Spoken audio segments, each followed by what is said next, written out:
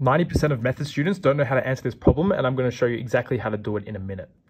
In this case, we have this polynomial function. We don't know any information about the function in terms of its points, but what we need to do is sketch a rough derivative of it. The first thing that I do is I note down where the x-intercepts will be on my derivative.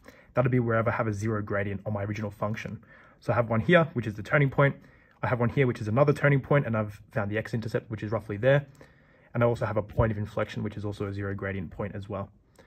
Now, what I need to do as well is find when my gradient is going to be positive or negative based on the shape of my original function.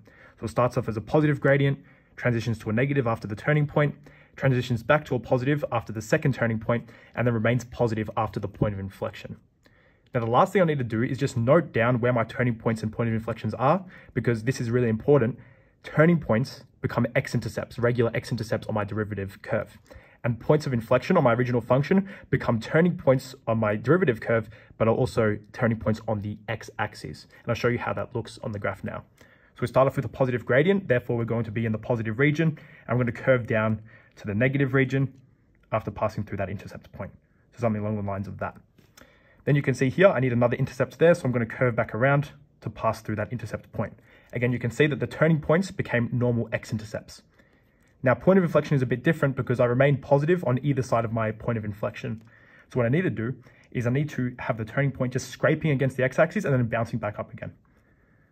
So something along the lines of this. Now, again, the rough shape has to be good, except the individual features doesn't really matter as long as you have correct intercepts, correct curve, as well as a correct shape as well.